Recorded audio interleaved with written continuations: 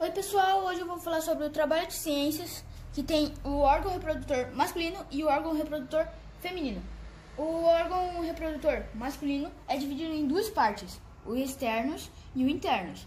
Os externos têm a bolsa escrotal, que é formada por uma pele e ajuda a proteger os testículos que estão dentro dela. E o pênis é onde os espermatozoides passam antes de serem lançados para fora do corpo.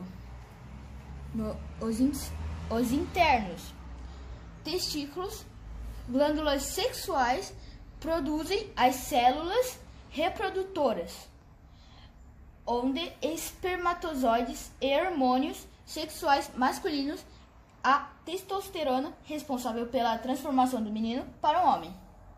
Epidídimo são estruturas com formato de C, estão sobre o testículo. Dentro deles, os espermatozoides acabam de amadurecer.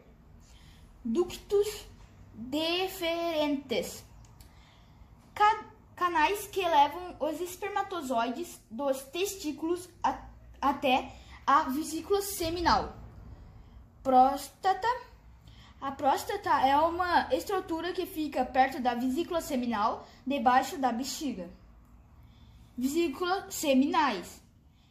Pequena bolsa que contém os espermatozoides maduros, estão situados debaixo da bexiga.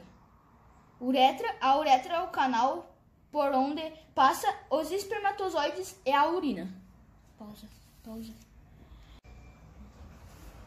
Órgão reprodutor feminino. Vagina, canal que liga o interior do corpo ao útero. Útero, órgão oco e musculoso, é onde o bebê se desenvolve. Tubas uterinas, canais que ligam os ovários ao útero.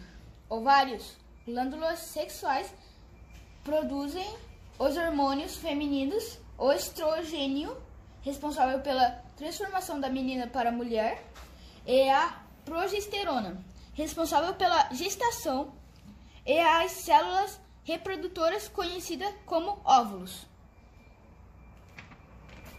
E esse foi meu trabalho. Valeu, fui!